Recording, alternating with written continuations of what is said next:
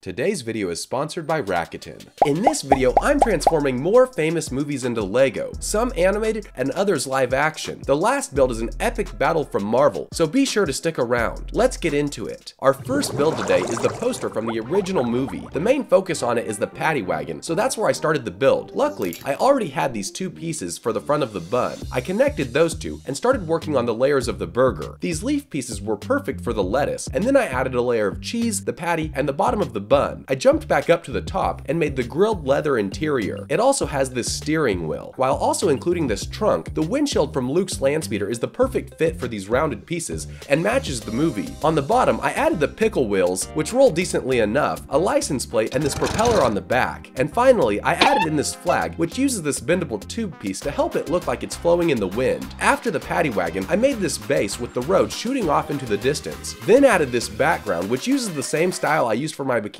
bottom build. The paddy wagon isn't simply cruising down the street, but flying through the air. To get the angle right, I used these hinge pieces along with this clear windshield piece that it can lean up against. I then started making some of the other characters. For King Neptune, I'm using Ariel's tailpiece along with pieces from the King minifigure. Overall, it turned out to be pretty accurate to the movie. Princess Mindy was a bit harder. I don't have another mermaid tail, so I had to give her this squid one, along with Hera's face, but doesn't have glasses. I added in the other regulars like Squidward, Sandy, Mr. Krabs, and these Bikini Bottom residents. I also gave this one a cowboy look to match the character named Dennis, but he looks way too nice. I also added in Gary and Plankton, so I used the Mystery Machine's hubcaps to make these sea plants. For final details, I added in these custom jellyfish to the background along with this inner tube. For a bonus fact, LEGO officially released their own version of the paddy wagon in the set Krusty Krab Adventures, but it's pretty minimalistic. And like I've said before, I'm sure if LEGO ever brought back SpongeBob, all the sets would look a lot better. Next, we have another adventure at sea with a scene from Pirates of the Caribbean, The Black Pearl. I recently rewatched it and it holds up outstandingly well and has to be one of my favorite movies of all time, with Jack Sparrow being one of the best characters. With that in mind, I chose to build his very first scene, where he sails into Port Royal on a small sinking boat. I started this build by using a ton of these clear pieces over this blue plate to make the water. It didn't end up looking right, so I started over with these larger, more blue plates that look way better. After that, I set up a nice black border and began working on the sinking sail. I attached a rope and added in this area for Jack to stand, along with these flag pieces, and he's holding his famous compass that doesn't point north. Then I started on the dock. The first version I made was really small and made everything look a bit uneven, so I decided to widen it out. I used these classic pirate minifigures to make those two British soldiers. They play a really small part in the movie, but they're pretty memorable. It's a simple scene, but one that makes a decent little display, and was a lot easier to manage than trying to build a full-scale ship. Speaking of which, the prices for those are absolutely insane. A sealed black pearl costs at least $1,000. However, buying LEGO doesn't have to be that expensive with today's sponsor, Rakuten.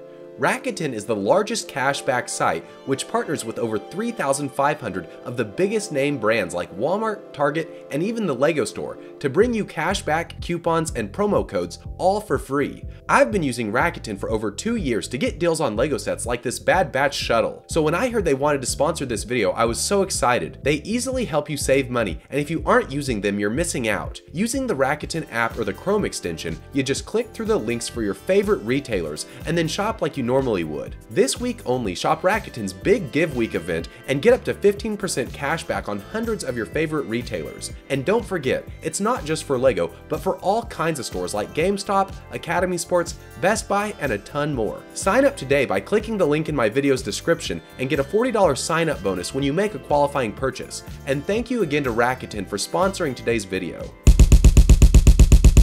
A lot of you guys have asked me to try the Back to the Future poster, so that's what we have next. Since 2013, LEGO has made a handful of Back to the Future sets, with the very first being the DeLorean. I never got that set, and today it's another one that's really expensive, so I figured I'd try to recreate it with my own pieces. And long story short, that ended up being way harder than I anticipated with trying to track down all of the specific parts in the original colors, so try that at your own risk. However, I really like how the final product turned out. I made some modifications, like smoothing out the hood with a single piece since the original was so blocky, and I didn't have those tube pieces, so I had to make the wires on the car with a mishmash of parts that I do have. The car has a lot of other cool features like the doors that swing up, exhaust pipes, tail lights, the wheels that can shift down like in the movie, and those cool engine exhaust things on the back side of it. It can also fit Marty McFly and Doc Brown. The only con to the build is that it's really chunky and completely dwarfs the minifigures. I prefer slimmer Lego cars, but that's just my opinion. Next, I set out to make the road on fire that we see in the movie and on the poster. It's another one with the road shooting off into the sunset, so that's where I started. I left those gray plates exposed so that I could add in a trail of flames that the DeLorean leaves. For that, I used a mix of clear orange pieces as well as some flames. Finally, I added in this sunset in the background, which is one of my favorites to date. For one last detail, I gave Marty McFly these Lego glasses that he can't wear but look like the ones on the poster. Another fan request was the Matrix, so here's my build for it. On the original poster, the characters are the main focus, with the background being pretty foggy and blurry, so I changed it up a little bit to make the background completely black with these translucent green pieces built into it to simulate the famous black and green code of the Matrix. For the minifigures, we have Neo, who's using Nick Fury's jacket. I also made Morpheus, who I previously featured in my 50 movie characters in Lego video. He's using Percival Graves' torso and legs, which have blue and red accents that echo his most famous scene. This is Trinity, who has Superman's hair, and Black Widow's torso and legs. And finally, this is Cypher. The bad cop face looks mean, but unfortunately doesn't have a goatee like his.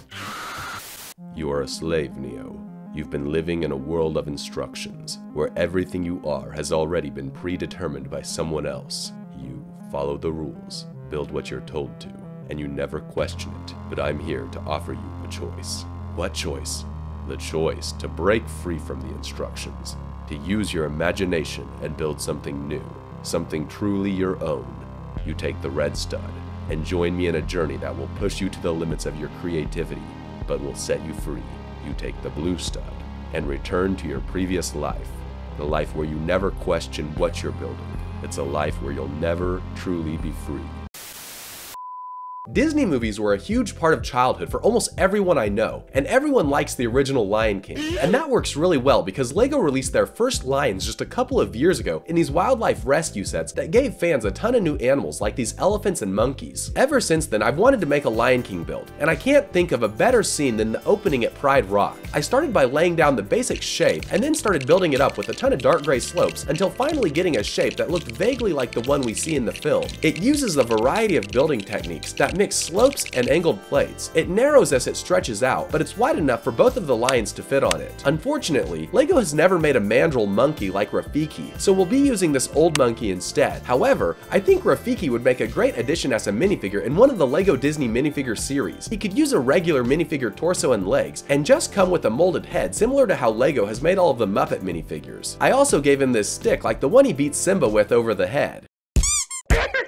I also made this Zazu that looks pretty accurate for only using 12 pieces. Then I made this African style of tree with these old pieces that came in Lego Pirate sets and added a toucan on top of it. For some finishing touches, I added this blue sky backdrop and gathered around all these Lego animals for the presentation of Simba. There's also this place under the rock for the hyenas, which I'm representing with these wargs from The Hobbit. For a more recent animated classic, I went with Despicable Me. A couple of years ago, Lego released a line of sets for Minions: The Rise of Gru, so we'll be using those minifigures. The majority of the posters have a simple design that uses a white and orange color scheme, so I whipped up a presentation board in that style where you can arrange all of the Lego Minions along with Gru. Albeit, it's kind of weird that Gru is basically the same size as the Minions in Lego form when he's like 4 times bigger in the movies. I went ahead and made this Minions lab along with this minifigure for Dr. Nefario. Lego doesn't have a good hairpiece for him, so I'm just using this spike piece. The lab has a bunch of different contraptions and chemicals. I used a lot of silver pieces to try to give the machines a metal look. I also added this ladder and this tube like the ones the Minions travel in. In the movies, Minion Bob has 2 different colored eyes, and this is a detail that Lego included in his minifigure, and the eyes can also be removed or replaced with others, which can end up looking pretty creepy.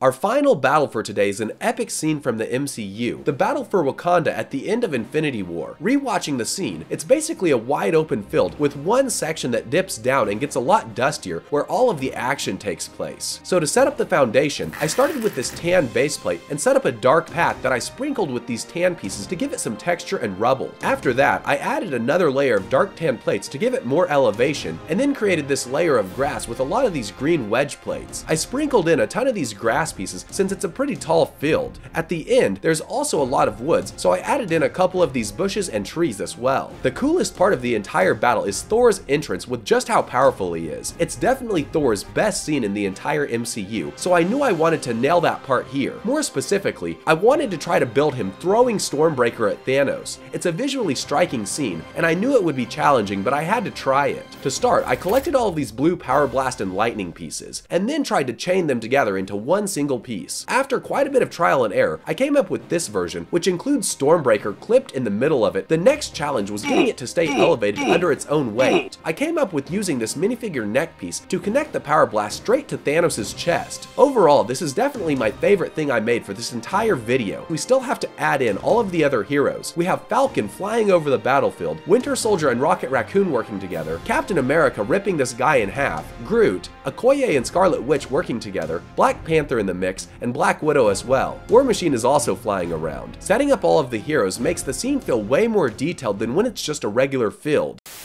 You should have gone for the head.